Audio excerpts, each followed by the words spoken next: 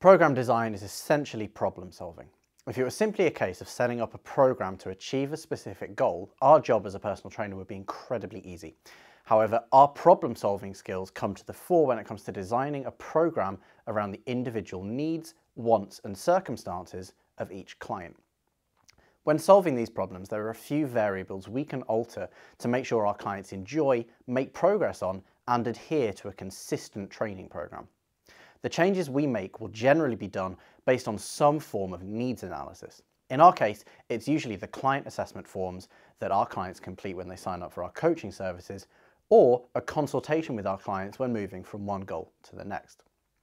Beyond a needs analysis, our organisation of our program variables is dictated largely by training frequency. This can be thought of in one of two ways. Either the number of sessions per week, or the number of times you train body parts per week.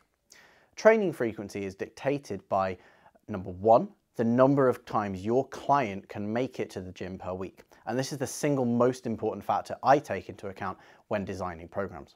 Or two, whether the block is a volume block or an intensity block.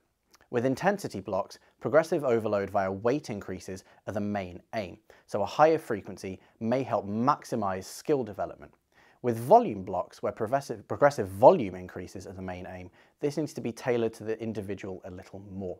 Whilst a higher training frequency can allow for the volume to be spread out across the week a little more, some clients may recover better and make better progress erring on the side of a lower training frequency per muscle group.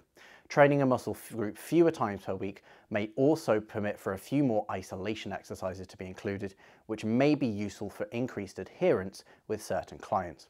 Generally speaking, a training frequency of around about 2 to 6 times per week fits the bill for most general population clients.